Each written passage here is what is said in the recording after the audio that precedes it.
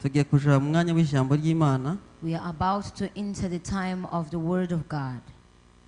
Ariko mbere yuko tuganire ku ijambo ry'Imana, But before we share the Word of God, kanongere sabe Pastor Emma na madamu we bazambuka imbere, I would just request Pastor Emma ni and nabo his batubwira ijambo spouse, ry'Imana uyu munsi. because he's the one who is going to share the Word, but I would like to invite both of you to come by.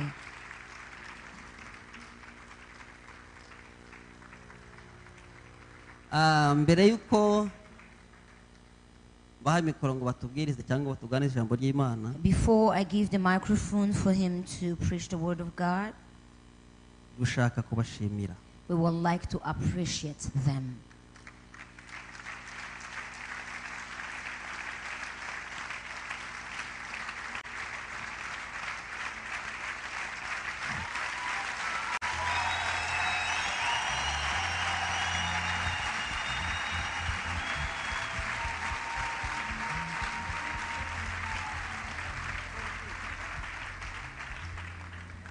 Murabizi abari abakozi b'Imana tumaranye nabigiye. You know, these are the servants of God we've been with for the whole month. Ubundi Pastor Emma n'umudamu we n'aba Nigeria bamaze iminsi mu Rwanda mu murimo w'Imana. Pastor Emma and his wife are servants of God, and they have been serving God here in Rwanda. Twabanye nabo mu kwezi kwa kane, We were with them in April.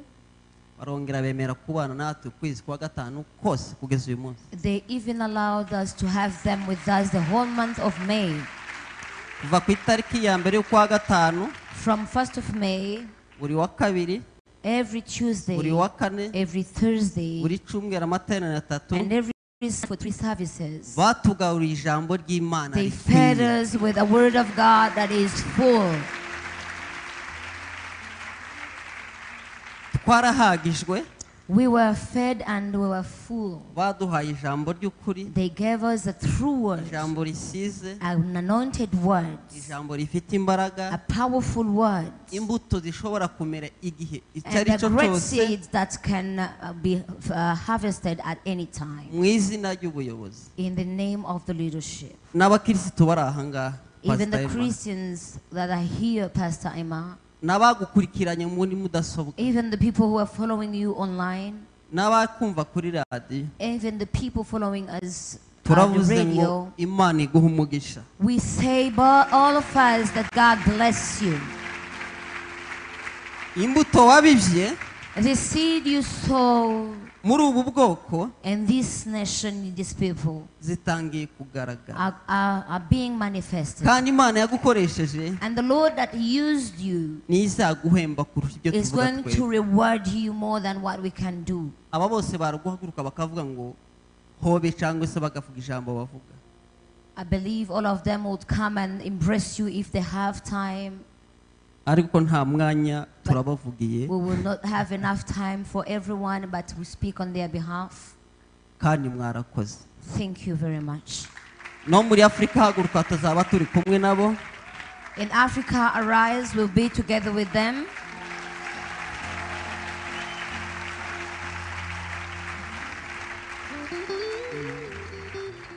Dushimiye n'umuyobozi mukuru Apostle Paul, And we appreciate leader Apostle Paul Gitwaza, umubyeyi w'urugo wamutuzaniye. our father who brought him to us. Yarakoze, Imana imuhe umugisha. We thank him and appreciate him. May the Lord bless him. Dushimiye n'Imana And we thank God ikorera mu bakozi who uses his servants. kuko nibitegura For it is a plan of God kubw'ubugingo bwacu. because of our souls and lives. Imana ishimwe kandi May our Lord mbihimbaza. be praised. Reka mbere yo kumuha mikoro mbasabe muhaguruke. Now, before we give him the microphone, I would just request everyone to stand Kubwo up kubaha ijambo ry'Imana as we honor the word of God ndetse n'umukozi w'Imana. and the servant of God. Reka dushime Imana, Let us thank God. hanyuma tumuhe mikoro. And we will give him the Ariko mbere yuko microphone. abwiriza ahe madamu 2 minutes agira icyo avuga. But Sibyo? before he says anything, I would like to ask him to give Mama a word. Mana turagushimiye Lord, we thank you kudukunda kandi ukiranuka For you love us and you are faithful. buri gihe twitaho You take care of us buri gihe tuganiriza and you speak to us. watuhuremeye ibihe byiza muri iyi si You created wonderful moments for us in this ndetse no mu month, murimo even in your work. dusabiye umugisha umugaragu wawe We bless your servants waduhaye muri ibi bihe that you gave to us in this period watugaburira ubutunzi wari to wamushizemo feed us from the treasures you hid in him. tumusabiye umugisha mu byo akora byose We ask for a blessing in his life and every mu project muryango of we him, in his family, mu murimo wamuhamagariye in his ministry, aho azakandagira hose wherever he will step. uzakomeze umuhe umugisha God be with him and kandi bless ukuboko him. kwawe And your hand, mubeho may we be with him kubwa Yesu umwami wacu by the Lord Jesus Christ. Amen. Amen.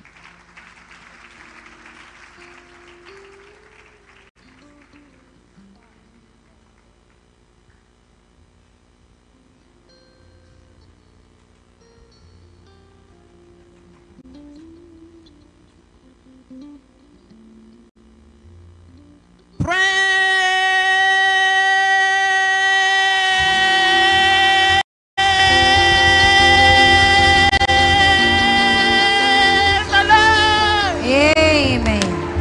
Hallelujah. Hallelujah. I want to appreciate God for this wonderful family. Ndashaka gushima abantu bose muri hano imbere For yanjye out of His love and mercy, kubera mu rukundo rwayo n'imbabazi zayo He has brought us together yaraduhuje and make us to be one in Him. kandi aduhindura kuba umwe muri we. Hallelujah. Hallelujah. And I want to assure somebody that is sitting down here today, Ndashaka kubwira umuntu umwe wicaye God aha is going to meet you at the point of your need. Imana igiye kugusanga aho ngaho uyikeneye.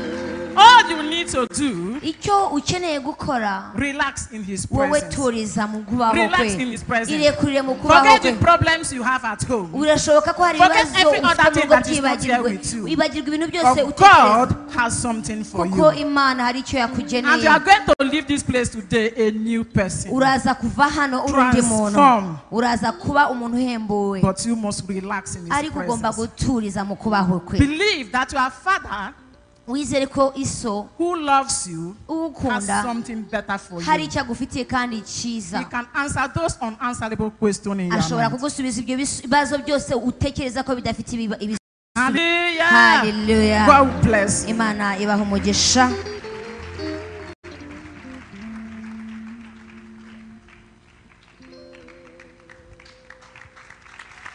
Hallelujah. Hallelujah. Church, hallelujah. Hallelujah.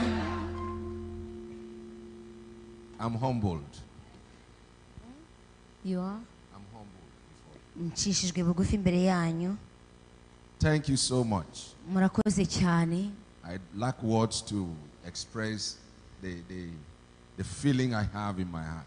Nukuri amagambo yo kubabwira neza neza n'ibyishimo mfite mu mutima wanjye numva ntazi uko But I nayavuga. will always be thankful for Zion Temple. Ariko nzahora nshima Imana kubwo kubaho kwa Zion. And that is not to say I'm going to leave Ntabwo bivuze yuko ngiye like pastor come and appreciate me today like this. nkuko umushumba aje akanshimira akabivuga uko. I am not going. Ntago ngiye. I am not going. Yeah, that's correct. I'm not going. Kandi ibyo mvuga ni ukuri ntaho ngiye. You know why? Muzi impamvu?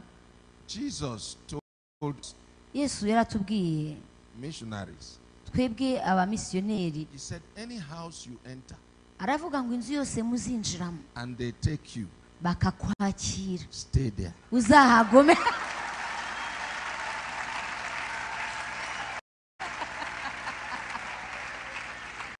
Amen. Amen. Amen. Is that not what he said? Sibuze se That's what he said. yarabivuze. So you know where? Ntaho I'm here. ngiye rero. I'm here. I'm here. Amen. Amen. Until the time he will say, please come home, then I will go. But for now, Zion Temple is. Kugeza igihe umwami azavuga ngo haguruka ugende, ariko kugeza uyu munsi ataravuga umwami ntaho njye. I thank Apostle to all that for all he has done for me, ndashima rero intumwa kubw'ibyo byose and the grace he has allowed me to receive of all of you. n'ubuntu yangiriye kugira ngo nanjye mbashe kubatonaho. Hallelujah. Hallelujah. May God bless him. Imana imuhe umugisha. May the Lord increase his oil on him. kandi umwami Imana amugwiriza amavuta. May the Lord take him to the next level. kandi umwami amemurire ku yindi ntambwe. May the bless Apostle Gitwaza. Imana yo mu ijuru ihe umugisha umpaye intumwa And bless Gitwaza. everyone that is walking. kandi aho umugisha buri muntu wese ukorera munsi y'amavuta ye. Let the unity be strong. Reka ubumwe bwanyu bukomere. And let his presence, the presence of God, ever abide with you all. kandi ukubaho kw'Imana kubane namwe igihe cyose. Amen. Amen. Amen. Amen. Let's go to business. Reka noneho tujya mu kazi. Can we just stand up Twahaguruka and pick our Bibles? tukabumbura Bibiliya zacu. And let's read this morning hanyuma turasoma muri iki gitondo. Luke chapter 7. Turasoma Luka igice ni cya 7. I'll read from verse 36. Luka igice ni cya 7 kuva ku murongo wa 36 to 50. Luke chapter 7. igice ni cya 7 umurongo kuva mu 36. Hallelujah. Hallelujah. And one of the Pharisees desired him that he would eat with him. And he went into the Pharisee's house and sat down to meat. This is talking about Jesus. Aha turavuga umwami Yesu. Umwami mu bafarisayo aramurarika. Umwe mu bafarisayo aramurarika ngo asangire nawe, yinjira mu nzu ye aricara ngo arye. I want you to note it as we are reading. Ndashaka kugira ngo utinde aha igihe dusoma. Abafarisayo invited Jesus umufarisayo atumira Yesu to come and eat with him. kugira ngo aze maze basangire. Knowing who a Pharisee is to Jesus. Uzi neza umufarisayo ari umuntu ki kuri Yesu. If you were Jesus, iyo wowe uyu munsi uza kuba Yesu, will you follow him to go and eat? ese wajya kurya kuri uwo mufarisayo? Will you go? Wajyayo? You know who the Pharisee is? Uzi umufarisayo ari umuntu ki? Every time they are on him to kill him. Kuko abafarisayo ubutumwa bwabo bwari gushaka Yesu ngo bamwice. And such a person kandi umuntu nk'uwo said, Jesus, aravuga ngo Yesu, come and eat in my house today. uze uzyi wanjye. And no objection. Ntabwo mbitindaho nta nubwo nta nicyo mbirwanyaho. Yesu aramukurikira. Jesus is wonderful. Yesu aratangaje. Let me tell you the truth, me, I will not go. Reka ngiye mbabwire ukuri kwanjye ntago najyayo. Because I know them. Kubera ko ndabazi. But he went. Ariko Yesu we yagiye.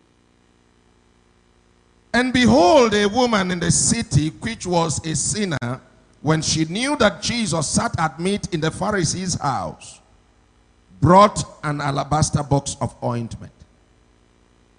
Umugore wo muri uwo mudugudu wari umunyabyaha amenya yuko Yesu arira mu nzu y'uwo mufarisayo, umukondo w'amavuta meza, and stood at his feet behind him weeping, and began to wash his feet with tears, and did wipe them with the hairs of her head, and kissed his feet, and anoint them with the ointment.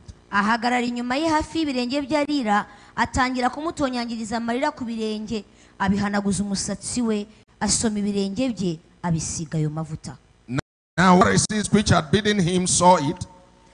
He spake within himself, saying, this man, if he were a prophet, would have known what manner of woman this is that touched him. For she is a sinner. Uwo mufarisayo wamuraritse abibonye aribwira ati, uyu muntu iyo aba umuhanuzi yajyaga kumenya ko uyu mugore umukozeho uwo ari we kandi uko ameze ko ari umunyabyaha. This is why I said I wouldn't have followed him. niyo mpamvu ngiye mvuga ngo nta nubwo nari kumukurikira uyu, Because Pharisee must talk. kubera ko abafarisayo baravuga Pharisee jealous. kandi umufarisayo agira ishyari, The Pharisee must ask why. kandi umufarisayo agomba kubaza ngo kuki. And mind you, I'm just briefing you, pick these points because we are going to rush. hanyuma ndakubwira ngo ibyo bitindeho kubera ko uhereye aha turi People bwihute. can easily jump into conclusion on you, abantu bashobora gusimbuka bagatangira gushyiraho iherezo n'umwanzuro ku buzima especially when bwawe, they feel they are more righteous than you. cyane cyane iyo bibwira yuko bakiranutse kukurusha. They can quickly conclude bashobora gushyiraho umwanzuro and judge you and condemn you bakagucira urubanza ndetse bakabiteka because she was a sinner. kuko ngo yari umunyabyaha. And Jesus answering said unto him, Simon, I have somewhat to say unto you. I have something to say to you. And he said, Master, say on. Yesu aramusubiza ati, Simoni, mfite icyo nkubwira. Ati, mwigisha mbwira. Master, say on. Aravuga ngo mwigisha mbwira. I don't like what you did. Ntabwo nakunze ibyo wakoze. A sinful woman to touch you. Kwemerera umugore w'umunyabyaha kuza Say it, let me akanagukoraho. hear you. Let me hear you today. Aravuga ngo reka nkumve. There was a certain creditor which had two debtors. The one owed 500 pence and the other 50. And when they had nothing to pay, he frankly forgave them both. Tell me therefore, which of them will love him most? Ati hariho umuntu wagurizaga wari ufite abantu babiri bamubereye mu myenda. Umwe yarimo umwenda w'idenariyo 500, undi arimo 50. I hope you are following the play. Nizere yuko ukurikira aya makuru. Church, are you still following the play? Ese urimo urakurikira ibi byanditswe? Please go on with me. Tugendane. Simon answered, I suppose he, to whom he forgave most. And he said unto him, you have rightly judged.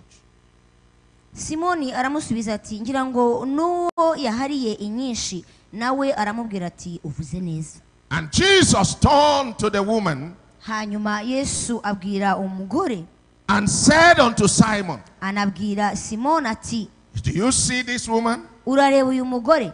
I entered into your house. Ninjiye mu nzu yawe, You gave me no water to wash my feet, ntiwampa amazi yo koza ibirenge. but she had washed my feet with tears Ariko batonyagiriza amarira ku birenge and wiped them with the hairs of her head. abihanaguza umusatsi we. You gave me no kiss. Ntiwasomye. But this woman, since the time I came in, had not ceased to kiss my feet. Ariko aho ninjiriye uyu ntiyahwemye kunsoma ibirenge. My head with oil you have not anointed. Ntiwasize amavuta mu mutwe. But this woman Ariko uyu had we anointed my feet with ointment. ansize amavuta meza ku birenge. Wherefore I say unto you, Nicyo gituma her nkubwira sins which are many yuko ababariwe bya are byaha bye forgiven, byinshi, for she loved much.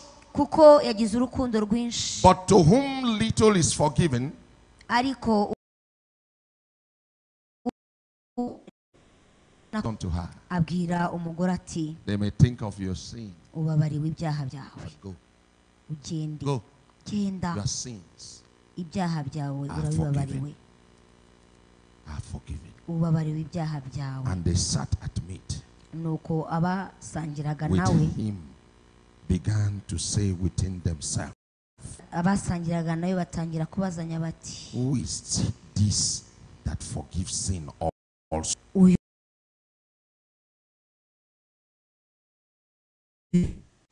ati, Your faith has saved you. kwizera kwawe kuragukijije. Go in peace. Genda amahoro. Father, bless us this morning with your word. Data, duhere umugisha mu ijambo ryawe. Give us what you have in mind for us this Reka morning. Mana ibyo wibwira muri wowe witubwire, And let the yoke be broken. kandi imbago zose zivunagurike. Give us joy in your presence. Duhe umunezero kuba mu bwiza bwawe. In Jesus' name. Mu izina rya Yesu. Amen. Amen. Take your seat. Ushobora kwicara. This morning I'm talking with us on your gift, your gift, your gift, your gift. Iki gitondo ndakuganiriza nkubwira ngo impano yawe. Your gift. Impano zawe. Your gift, impano zawe your gift impano zawe is a proof ni ikimenyetso of your repentance. cy'uko wihannye. We have been discussing this week about giving, serving God with your giving. tumaze icyumweru tuganira ku magambo avuga ngo gukorera Imana We mu talk about gutanga. tithe, twavuze and we icyacumi, talk about offering, tuvuga amaturo we talk asanzwe, about others' gifts. tuvuga n'izindi mpano. But I want you to note one thing ariko ndagira ngo utinde ku kintu that I kimwe, discover from here. ikintu nanukiwe. Everybody has something to give. buri muntu wese agira ikintu yatanga mu buzima. Church, are you still there with me? turacyari kumwe. Everybody has something to give. buri muntu wese agira icyo yatanga.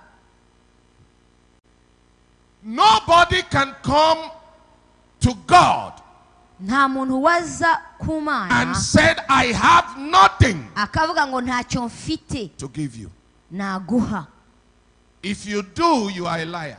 niba ubwira Imana yuko ntacyo ufite uri umubeshyi. You may be rich in one thing, ushobora kuba utunze mu kintu runaka, and I am not rich in what you are rich in. njyewe simbe ntunze muri icyo wowe You may utungiyeho. have that I don't have, ushobora kuba ufite ikintu runaka njye or ntacyo I may mfite. have what you don't have. nanjye nshobora kuba mfite ikintu wowe udafite. But everybody ariko buri muntu has something. afite ikintu.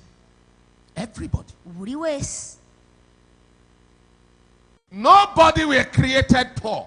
nta muntu n'umwe waremwe. You may come to the world without anything, like you say, ushobora kuba waraje ngo nta kintu ufite nk'uko uvuga, but you are rich. ariko uratunze. Give a little time. tanga akanya gato, Put everything God has put in you to use. utekereze ibintu byose Imana yagushyizemo kugira ngo And very ubikoreshe. soon, hanyuma the little you ka kantu gato kawe will become great. zakomera. But any man ariko umuntu that wese lock up what he has ureba ibintu afite and refuse to give out what he has ariko akanga gutanga ibyo and afite, refuse to express what he has, akanga kwerekana ibyo give it a afite, short time mu too, kanya gato nawe and you will see yourself poor. uzabona yakennye. Your economy in life ubukire bwawe cyangwa ubutunzi bwawe depends buterwa on how you give out. n'uburyo wowe utanga. Please follow me. unkurikire. This woman, uyu mugore, is there any woman in the house? ese hari umugore wateranye muri iki gitondo? Yari mugore. hari umugore wateranye muri iki gitondo? Eh? No. There is no woman. I'm not seeing any woman. birasa nkaho nta Is gitsina there gore any kiri muri woman ino here? nzu. hari umugore uri hano muri iki gitondo? Okay. Hallelujah. Okay, hold it. Is there any man in the house? ese hari abagabo bateranye hano muri iki gitondo? Oh, I'm hearing it gradually. ndimo ndumva bigenda biza. Maybe men are more than women in this place. birashoboka yuko abagabo If aribo you are a benshi man hano. in the house, can you shout niba amen? uri umugabo avuga ngo amen. I like that. Is there any woman? noneho hari igitsina gore aha?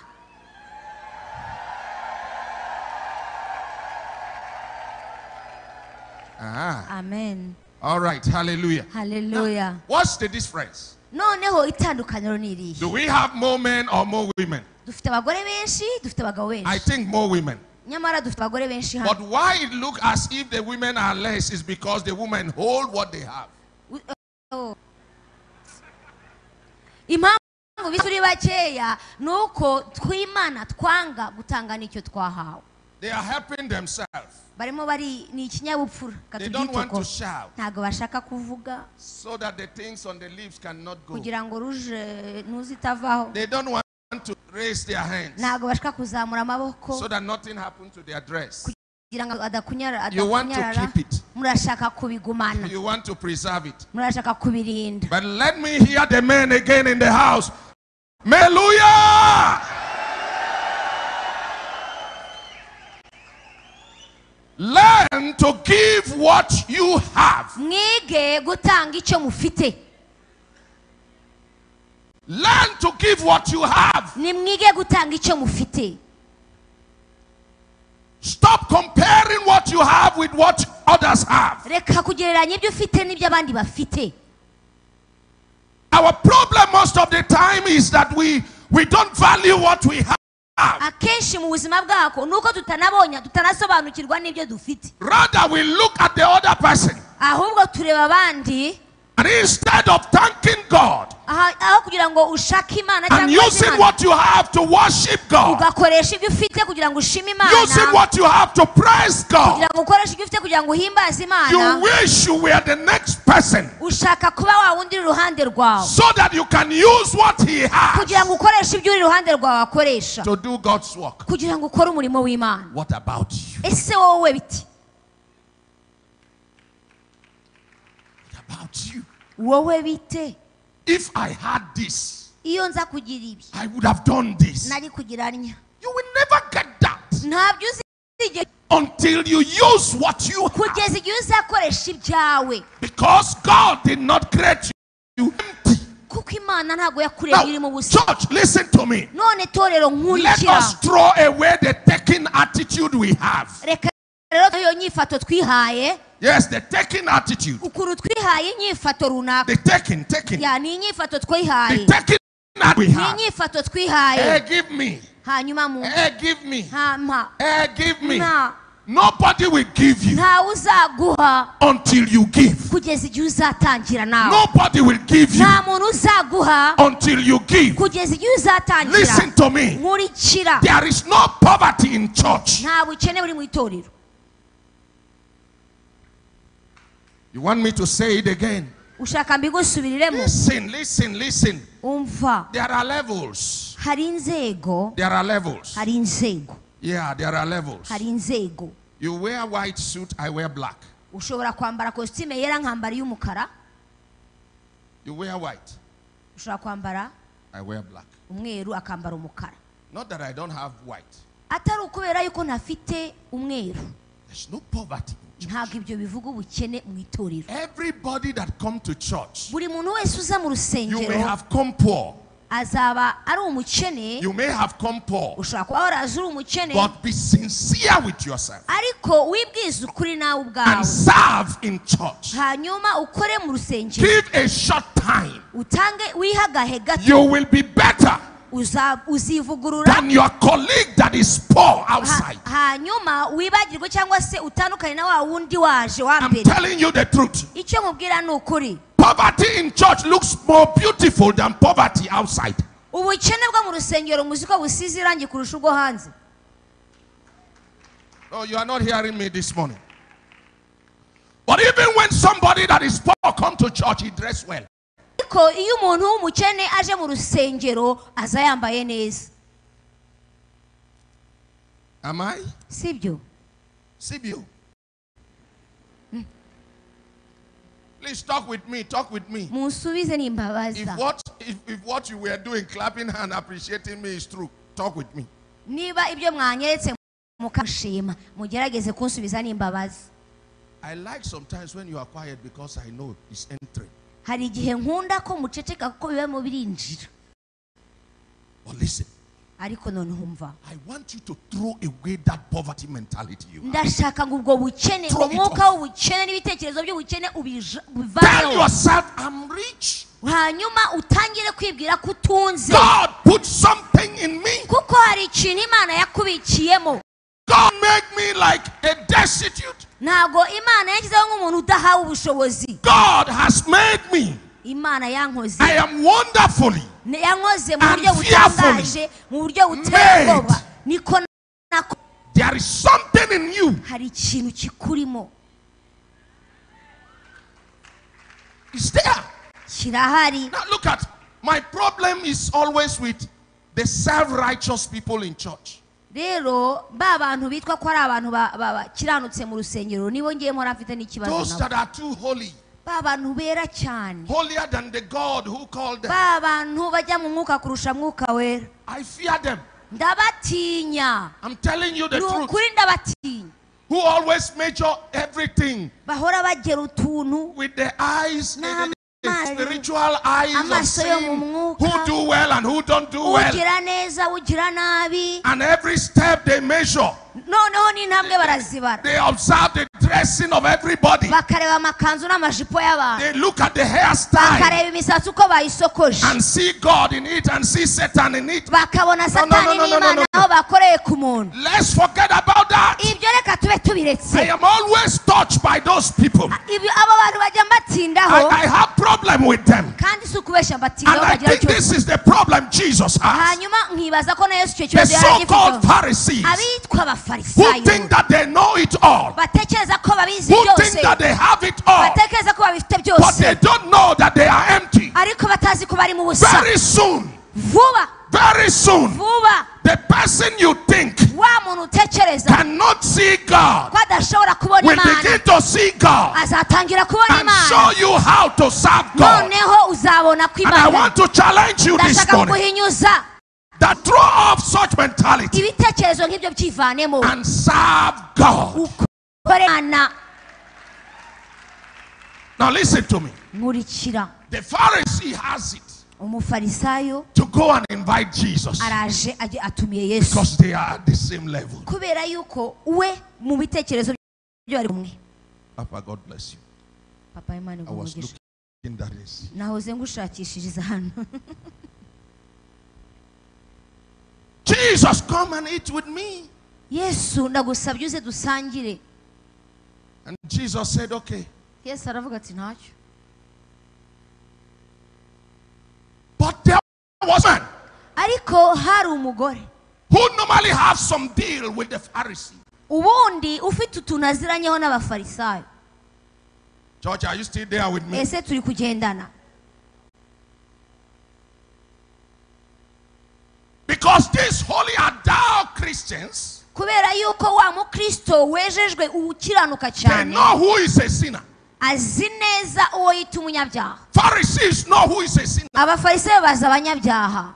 They know the woman, yarazi uwo mugore and the woman know them. kandi n'umugore arabazi. Sometimes, rimwe na rimwe if he sneak to the woman umufarisayo yajya agasesera akajyayo and have some affairs with the woman, hanyuma akajya kureba nyine uwo mugore and they will abandon the woman hanyuma agasiga uwo mugore and invite Jesus to their hanyuma house agatumira umwami Yesu mu rugo and remove the night clothes hanyuma akavanamo umwambaro w'ijoro and wear the yitwikiriye church clothes akambara umwambaro and w'abacamanza sit very free hanyuma akicara afite to umudendezo enjoy with the righteousness of kugira ngo Jesus. yicare maze agendane n'ukiranutse But nka that day, ariko uwo munsi uwo munsi, the woman was watching. wa mugore When yarabyitegerezaga the Pharisee invited him, wa mufarisayo arimo atumira the woman umwami was watching. umugore yarabirebaga. Let me see what will reka happen to nkubwire ndebe ugende. Suddenly, hanyuma akanya Jesus gato followed the Yesu man akurikira umufarisayo and went to the house. hanyuma ajya mu nzu The ye. woman said, what? umugore aravuga ati ye This man uyu mugabo can invite Jesus ashobora gutumira Yesu and Jesus follow him. Yesu akamukurikira. Then what will I do? none se genda bigenda. What am I still doing Yewe here? ndakora iki aha ngaha? Don't I have something? Use ngiye nta kintu At nakora least I have what it kandi takes. icyo mfite mfite I amavuta. can also get Jesus. nanjye Yesu I namubona can also get nanjye Jesus Yesu namugeraho to me. kugira ngo nanjye Church, you anyumve. can get Jesus. nawe Yesu You wamubona can also get nawe Yesu Jesus. wamugeraho And Jesus can come to kandi you. Yesu yakuvugisha Even though invited to another house, nubwo yatumiwe mu nzu y'undi. Jesus can make a turn. Yesu ashobora gushyiraho I inzira. like women. nkunda abagore. Women, can you shout amen? amen. Because women has it.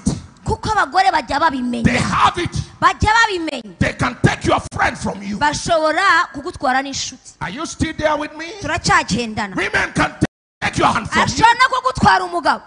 Yeah. siko biri se. You don't understand me? ntabwo urimo urankurikira If a ariko woman vow for you umugore nakwiyemeza that that's your love, akavuga ngo urwo I rukundo will rwawe take that love from you. nzarutwara. You are already in trouble umva uba ufite ikibazo because you know what to do. kubera yuko azi icyo He azagukorera. can take your lover. ashobora kugutwarira uwo A muntu woman ukunze. can snatch from you. umugore ashobora kumugutwara He can neza. take at any time. ashobora kumujyana So igihe that cyose. day, uwo munsi The rero Pharisee didn't understand. umufarisayo ntabwo yasobanukiwe But the ibyabaye. woman said, ariko umugore aravuga I'm ngo going to take Jesus. ngiye gufata Yesu I nanjye. am going to take ngiye gufata Jesus. Yesu nanjye. Is there somebody in the ese hari house umuntu uri hano mu that nzu want to take Jesus? ushaka This? gufata Yesu You akamwigirira want uwe? to take Jesus this urashaka morning? kwigira Yesu The wawe? woman say, I'm taking Jesus. uvuge ngo Yesu So ndamufata. Get them ready. hanyuma aritegura She look left and right. areba hirya no Say, hino what will I do? aravuga ngo ndabigenza What am I nte going to do? wese ndabigira He said, nte okay. aravuga ngo Okay. I have that oil. mfite ya That mavuta perfume. mfite ya That mavuta special mfite ya perfume. mavuta I adaswe have that oil ndayafite that I bought with naguze so much money. kandi nayaguze I amafaranga have menshi it. I'm ndayafite going to take it. ngiye She kuyafata took her oil. afata amavuta ye And by the time she shake her head, yamaze kwiyemeza oh, ahagaze she mu realized she just came back from salon. aravuga ngo avuye muri salo abonye umusatsi we ujya Knew that it's still glittering on her aravuga head. ngo umutwe we kandi It's still shining. uri murakaka Yes, murakaka on his head, on her head.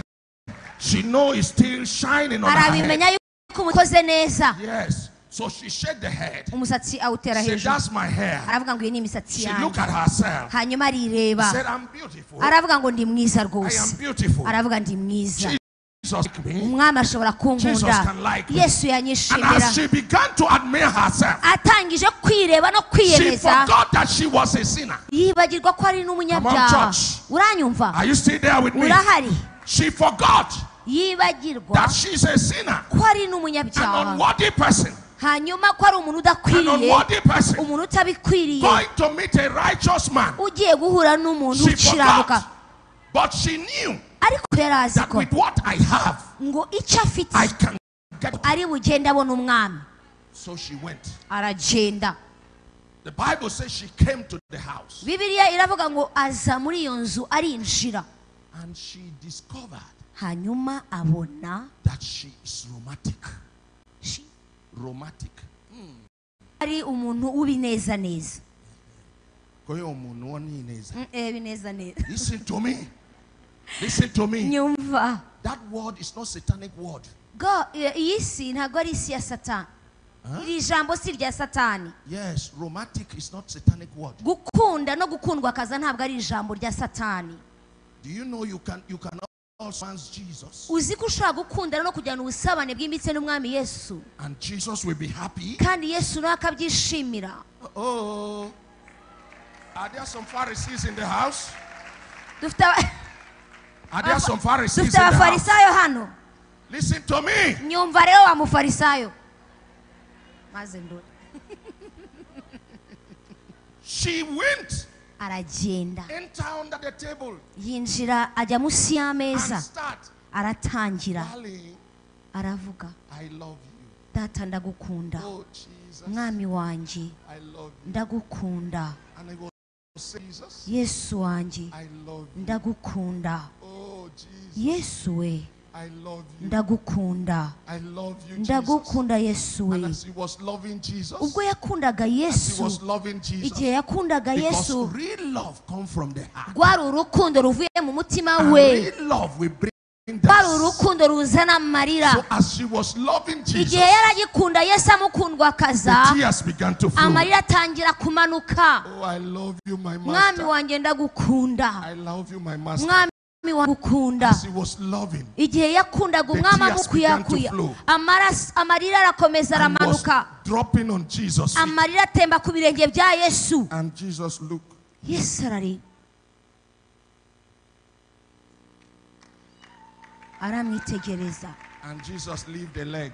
yesu nawe amwegereza ikirenge neza So if you are a Pharisee in the house, niba uri umufarisayo hano if you are a Pharisee in the niba uri house, umufarisayo you go and draw back the leg of Jesus. uraza kugenda uvanayo akaguru ka yesu uvanayo bantu But Jesus lifted the leg. ariko yesu yagumishijeho akaguru And she put the tears. umugore ararira amarira yuzura ikirenge Jesus, I love you. aramubwira ati yesu ndagukunda Oh, I love you. mwami wanjye ndagukunda I love you, ni ukuri Jesus. data ndagukunda And was using the hair, arangije akoresha ya misatsi rub the leg ahanagura bya birenge with the hair. akoresha ya And as misatsi she was doing it, igihe yabikoraga Jesus shifted the next leg. yesu azana ikindi kirenge Come on, go ahead. aravuga ngo naho cyose And she kept doing it. hanyuma aririraho And she kept doing it. hanyuma arahanagura And he was enjoying it. hanyuma yesu yishimira ako kanya Sleep. akanya gato She began to kiss. atangira gusoma ibirenge bya yesu Hey, Hey. hey, Hey. kiss. arasoma Did you not see?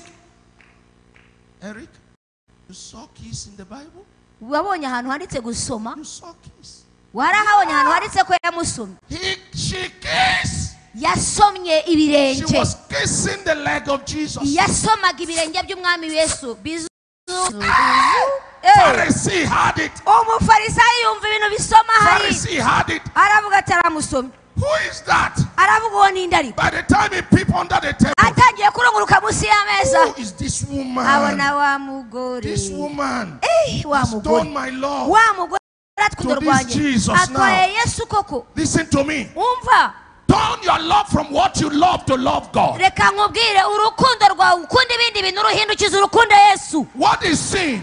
icyaha ni iki What is sin? icyaha ni iki Sin is anything you do without faith. icyaha ni ikintu cyose ukora udafite kwizera Anything you do without faith. icyo ukora cyose nta Anything you kwizera do without God is ikintu sin. ukora nta mpano ushyizemo But if you can love ariko ushoboye gukunda God, ugakunda Imana it's not sin. ntabwo ari icyaha You are not hearing me. ubanza utankurikiye Turn your love to God urukundo rwawe ruhindukiriza umwami Yesu and stop loving things that are immaterial. ureke gukunda ibintu The woman turned her love immediately. uwo mugore urukundo rwe yararwimuye yararuhindukije And by the time she gave him his kandi agitangira gukunda cyangwa gutanga urwo rukundo rwe the Pharisee knew umufarisayo that yarabyumvise this one has gone out. aravuga ati uyu mugore aragiye This tu one has repented. uyu nguyu yihannye This one has followed God. uyu nguyu yakurikiye This one umwami is separated. uyu nguyu yaritandukanyije And the Pharisees get angry hanyuma umufarisayo ararakara and said, if he has known this woman, aravuga ngo ariko ubundi yaza kumurondora he wouldn't have allowed nta nubwo her yari kwemera ko amusoma to touch him. anamukoraho Did he know that woman? ubusazi uyu mugore Is it woman that is touches or love? ariko ni umugore urimo urakora kuri Yesu afite I urukundo want you to answer me. ndashaka kubikubaza si umugore ufite urukundo It was love that is touching. Nukundo rwari urukundo that was touching. rwari rurimo rurakora kuri Yesu Touch God with your love. kora kuri Yesu rero n'urukundo rwawe If you love God, n'ubikunda Imana show it by your gift. bigaragaze utanga Let your love touch God. reka noneho urukundo rwawe rukore ku Turn it Mana from wherever it is aho rwari uruhindukize and come to love God. wige gukunda umwami You may not have much, ushobora kuba udafite byinshi but you have love. ariko urukundo urarufite rwo You don't have the food, ntabwo ufite ibiryo but you have. ariko ufite urukundo You can't make a table, ntabwo ushobora gutegura ameza but you have love. ariko urukundo urarufite You cannot prepare food, ntushobora guteka ibiryo but you have love. ariko urukundo urarufite Everybody has something buri muntu wese afite that ikintu will lift you from the level of gishobora life you kuvana ku are rwego now. rw'ubuzima urimo ukajya Let your affection reka kukuyakuya kwawe touch the God you serve. bigira aho bikora umwami Is ukorera somebody hearing me? ese hari umuntu unkurikiye Is somebody hari hearing umuntu me? unkurikiye Love God. kunda Imana Love God. kunda Imana Love God. kunda Imana And stop playing righteousness. ureke gukina no kwikinisha ngo uri Stop playing umukiranutsi Pharisaic life. reka gukora teatire zo kuba If you umukiranutsi love God, niba ukunda Imana invest in God. tanga mu Mana Invest in God. tanga mu Mana She asuka amavuta Pharisees said no. Yesu aravuga ati reka Jesus said that is not a problem. hanyuma Yesu aravuga ngo ariko icyo ntabwo ari cyo Simon, I kibazo have something to say to you. aramubwira ati Simoni hari icyo nshaka And kukubwira Simon says, aravuga ngo bivuge byose say it. ngaho se vuga You have anything, say it. niba hari icyo ubona yavuga You need to vuga hear the tune. Say Urashaka ko- on. urashaka kumbwiza ukuri vuga You don't know this woman you are uyu touching. mugore urimo uragukoraho nta And nubwo Jesus umuzi said, listen to me, Simon. aramubwira ati Simoni ntega amatwi I'm a master. aravuga ngo nijye mwana I'm a teacher. nijye mwigisha According to the law of the Pharisee, ukurikije amategeko when y'abafarisayo somebody like me enter your house, iyo umuntu nkanjye yinjiye what are iwawe you supposed to do? Number ubundi one, ubigenza ute you give me kwikubitiro water to wash my icya mbere feet. ubanza ukampa amazi nkoza ibirenge Simon, did you do it? ese Simon wabikoze No, righteous man, did you do it? none se mukiranutsi we Did you wabinkoreye wash the feet of Jesus? ese wigize woza ibirenge by'umwami What Yesu have you applied to Jesus? ese wakoze iki You do to him ese wamukoreye to iki qualify your righteousness. kugira ngo gukiranuka kwawe kwemerwe And Simon was shut up. nuko Simoni araceceka He couldn't answer. ntiyasubira He said, number gusubiza two, Simon, aramubwira icya kabiri Simoni since I entered your house, kuva ninjira mu nzu yawe did you put any oil on my hand? hari amavuta wasutse mu biganza. Did you wipe my feet? Ese wigize uhanagura Did ibirenge I know where byanjye? you are talking? Answer.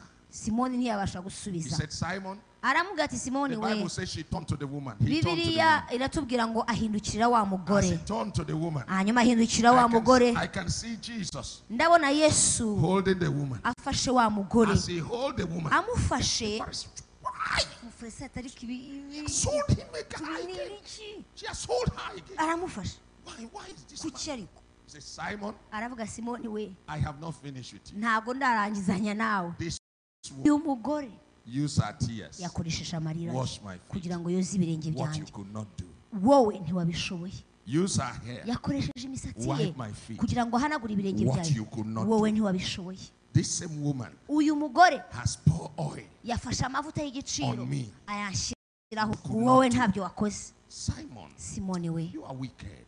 uri umuntu w'intege nke gusa, But this uri woman mubi. is right. Ariko uyu mugore There arakiranutse. is no problem about sin. Nta kibazo cy'ibyaha mfite aka kanya. I forgive you your sin. Ndanabimubabariye. Just like that. Mu kanya gato cyane. Just like that. Ako kanya This woman is qualified. umugore ashyirwa mu Is rwego rwo lifted to kwemerwa, my standard. tamurwa ku rwego rwa wa wundi. So God has forgiven her her sin. None nimubabariye So n'ibyaha this bye. woman can now be righteous. None uyu mugore ashobora kuba umukiranutsi. They turned from the woman. Noneho Say, but ahindukira. who is this man that Barangije forgives sin? bahindukira umugore baramubwira ati ariko ubundi uyu nguyu ubabarira Who is ibyaha we this ni man muntu that ki? forgives sin? Uyu ninde ubabarira ibyaha? And Jesus Nuko Yesu turned back to the woman. aramuhindukirira. Say, Aramubwira wa mugore we, Don't listen to them. wibatega amatwi, You are better. wowe urabaruta. Come on, let me tell you something. Reka nkubwire rero ikintu Let me kimwe. tell you something. Reka nkubwire ikintu. You are better. Urabaruta. I say you are better. Urabaruta.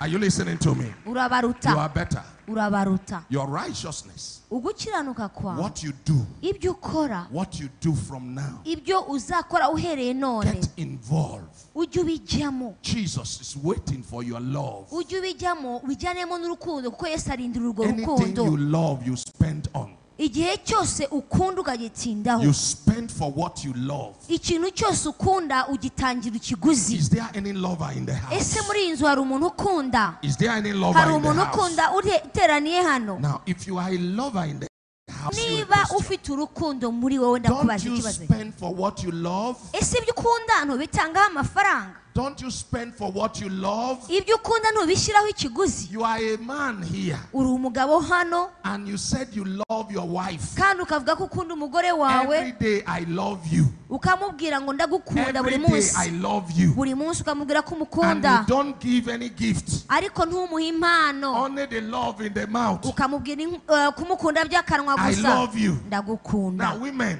None do bagore, you like that man uwo mugabo iyo akubwira gutyo ntacyo aguha whose love uragukunda? is in the mouth? Nuse urwo rukundo yifitiye mu kanwa, Always in the mouth. yivugira gusa. Women here, that man. Abagore ibyo Do you birabanezeza. like that man Ibyo se mwumva who will bibashimishije? tell you I love you? Umugabo uzakubwira ngo ndagukunda, But even one bonbon, ariko no kukugurira bombi imwe he will never give you. ntayikuzanire.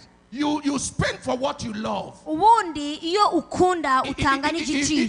If you love me, Niba unkunda, if you love me, niba unkunda, dress me. uzanyambika. Am I right? Sibyo? Am I right? Ndavuga ukuri. Come on, answer me. I'm not taking anything from you. Nta kintu I'm ndi not taking kubasaba. anything now. Ntabwo ari So kubabwira ngo answer me. mumpe. If you love me, Iyo unkunda, dress me. nyambika. Mama, am I right? Sibyo mvuga, si ukuri dari. I'm right. Thank you. Nibyo. If you love me, Niba unkunda, I want to go to salon. ndashaka kujya gukoresha imisatsi. Am I right, Mama? Siko bimeze? Correct. If you love me, Niba unkunda, don't you see my neck? ntabwo ubona ijosi ryanjye. I don't have a ring. Ntabwo mfite impeta nambara I don't y'umurimbo. have a shoe. Ntabwo mfite inkweto nambara. If you love me, Iyo unkunda, care for me. uranyitaho. Darling, I'm hungry. Mukunzi no mwanjye food. ndashonje, nta And you biryo say, bihari. I love you. Noneho uzamusubiza ngo uramukunda. Where is that love? Ubu Yesu urwo rukundo ni bwoko ki?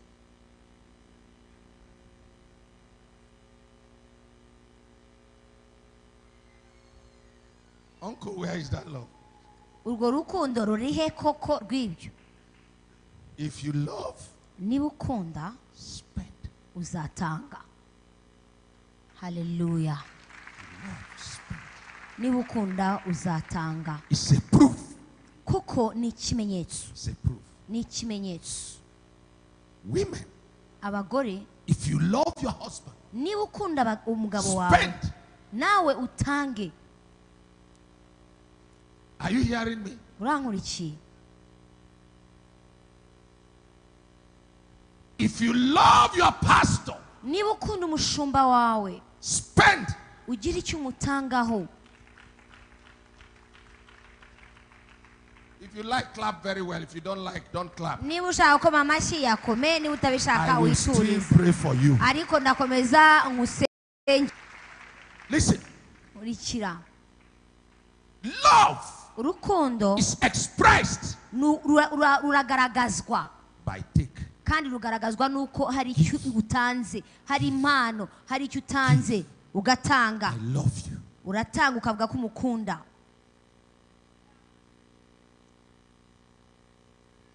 Jesus was waiting for it. Yesu yarabitegereje aho. It's not all about food. Ntabwo ari ibyo kurya gusa, It is about affection. ahubwo no gukuyakuya. It's affection. Ni ugukuyakuya. It is not betting and coming to church, Ntabwo ari ukugenda hariya gusa ngo mukanya uze ahangaha ku rusengero, but it is relationship. ahubwo ni ubusabane mugirana. What do you have with God? Icyo ufitanye n'Imana. You are a visitor to his house, Uri umushyitsi mu nzu ye, or you are part of the house. cyangwa se uri uwaho muri urwo rugo. God wants you, Imana iragushaka, not just the food. ntabwo ishaka ibiryo gusa. If you can show affection Niba ushobora kugaragaza urukundo and n'ubugwaneza, express your heart, ukagaragaza umutima wawe flow ukoreye, down your tears for him. ukaririra kubera we, Use your best part to serve him. ugakoresha imisatsi yawe kugira ngo Use your umukorere, energy to serve him. koresha imbaraga zawe If you umukorere. can give him out you, Niba ushobora kumwiyegurira wese, this is what God icyo wants. nicyo umwami agushakaho, This is what God wants. nicyo umwami ashaka. And the Bible said this woman offered. Bibiliya iravuga ngo yarabitanze. I like Jesus. Nkunda Yesu. He said this woman, Aravuga ngo, you think she has much sin. utekereza yuko ari ufite ibyaha byinshi, Much is forgiven her. ariko niba afite byinshi ni na byinshi ababariwe, Because she loved much. kuko yakunze cyane.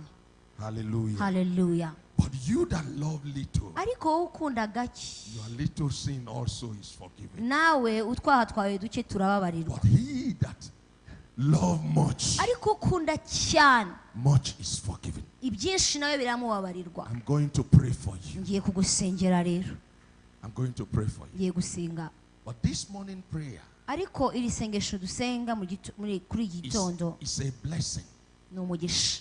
I'm going to bless you. Ndashaka guha umugisha, But listen, ariko umva, sin flow imigisha itemba, on your submission to itemba kubera kuganduka kwawe munsi yayo, and your key into.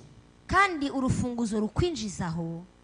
I will pray for you. Ndagusengera ubu, And I believe the God I serve, kandi ndizera yuko Imana nkorera, that he has put something in you ko hari ikintu yagushyizemo that you can use to serve God, ushobora gukoresha kugira ngo nawe ukorere that you Imana. can give to God. Ushobora guha Imana. You have your profession, Ufite akazi kawe, you are skilled, ufite ubumenyi, you have your beauty, ufite ubwiza, you are eloquent, ufite kuvuga you neza, have money, ufite amafaranga, you have your cars, ufite imodoka you have zawe, your house, ufite inzu, you have so much ufite byinshi that God Imana has given to you. yakwihereye ubwayo, But you need to use it ariko ukeneye to kubikoresha serve God. kugira ngo ukorere When Imana. you use it to serve Him, Iyo ubikoresha kugira ngo God ukorere is Imana, not taking away from you. Imana ntabwo ikwaka ibyo But as you yaguhaye, serve Him with it, ahubwo iyo ukoresheje ibyo ukorera He is Imana, forgiving your sin.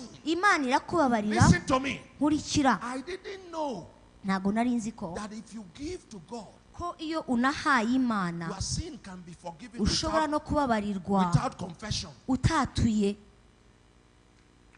Yeah.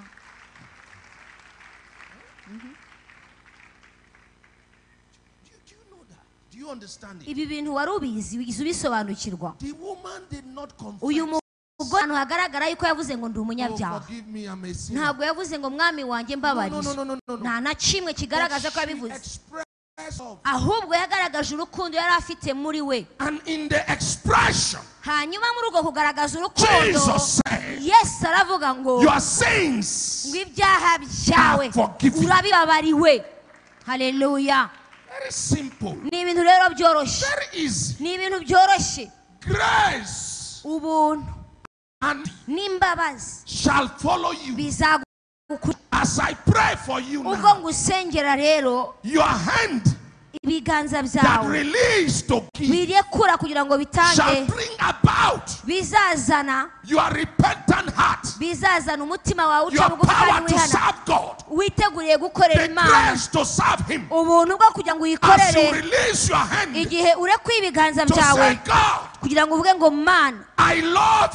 you, ndagukunda and you release to Him, hanyuma ukamurekurira God will forgive your imana izanakubabarira He will forgive imana your sin. izakubabarira ibyaha He byawe will wipe up your imana tears izavanaho and gushidikanya kwawe position you hanyuma in His igushyire mu grace. murongo As ukeneye you are kubaho seated, ucyicaye as you are seated, ucyicaye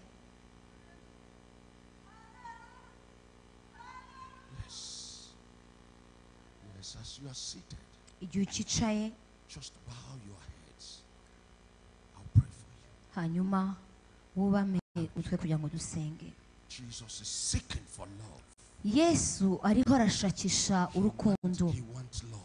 irashaka kubona urukundo rw'umuntu He wants love. irashaka urukundo If you are touched, niba ukozweho you can come forward. ushobora kuza imbere The altar is free for you. igicaniro kirahari kandi nta kiguzi As I pray for you, igihe tusenga Jesus yesu needs your love.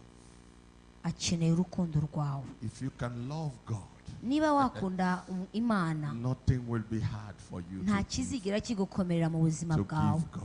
imana yihe Sickness is going right now. uburwayi buragenda muri uyu mwanya Sickness is going. uburwayi buragenda I'm telling you, ndakubwiza ukuri there are problems at home. hari ibibazo biri mu rugo iwawe Why don't you give God? kuki utaha Why imana don't you love kuki Him? utaturira imana kuki Why don't utakunda you imana empty yourself kuki utakwiyegurira and imana say, God, I ukayirekurira am for you, hanyuma ukabwira imana ngo rega and let ndakwiyeguriye Him take mwami over your kandi problem at home. ndashaka ngo ufate byose muri Let jye Him take over your problem. reka ibibazo byawe byose umwami aba ari bubi This cyane morning. iki gitondo I leave it all to you. byose ndabikweguriye I give it all to you. byose ndabikweguriye Lord Jesus. Give me no. Na.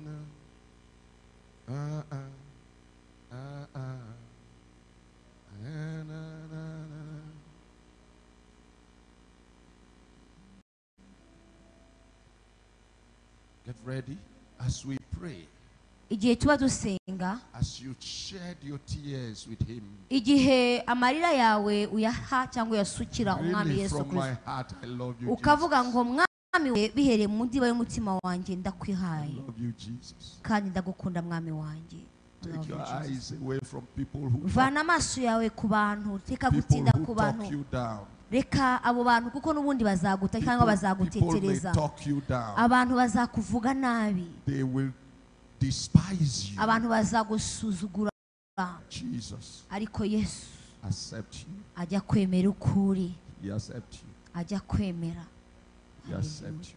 yesu arakwemera They may see you bashobora kuba bakureba bakakubonamo as a sinner, nk'umunyabyaha unworthy, bakabona udakwiriye cannot, bakabona udashoboye not qualified. bakabona ntacyo wakwibasha He can't get it.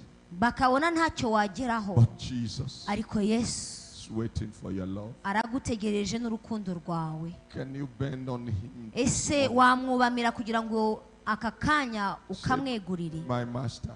uvuge ngo mwami wanjye Fall to you.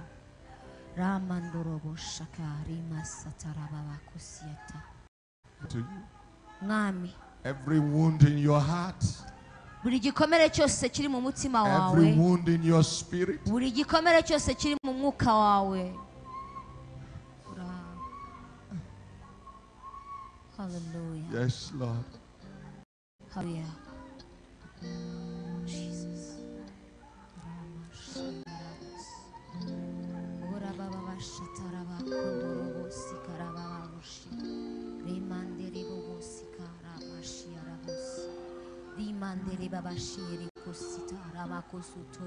Come on! Daddy is here.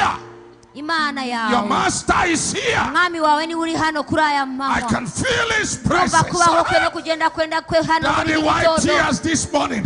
reka muri iki gitondo uhanagura Daddy, amarira wipe y'abana bawe tears this morning. databuja abana bawe Daddy, bahanagura wipe amarira tears this morning. data abana bawe bahanagure May God provide for you. reka imana ikurongere Oh, ora mashendere bosa tarabokosha rabandere basia.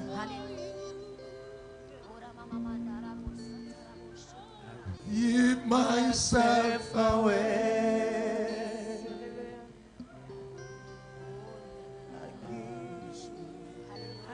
Give myself away so you Can use me. I give myself away.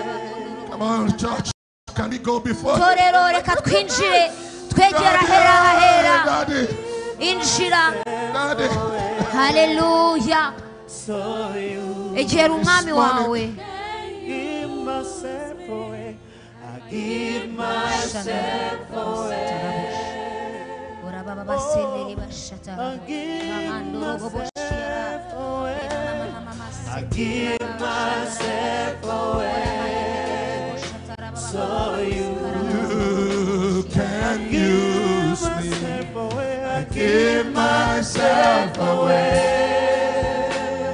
Oh, I give Every pain in your life, every sickness in your umubabaro life. wose mu buzima bwawe uburwayi bwose mu magara yawe Lord, look at our hearts. dore ikiganza cyemwa Look at our cy'umwami hearts this morning. give myself. There is nothing we can do than to ntacyo love twabasha gukora you.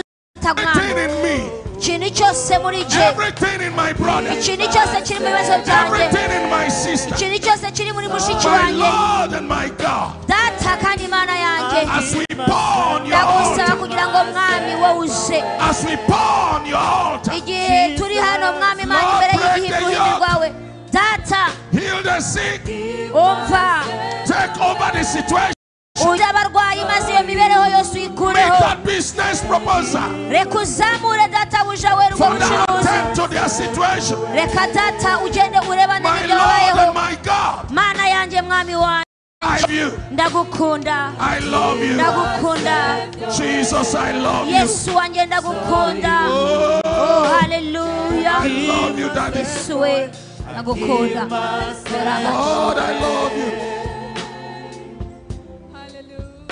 Oh, I give myself away.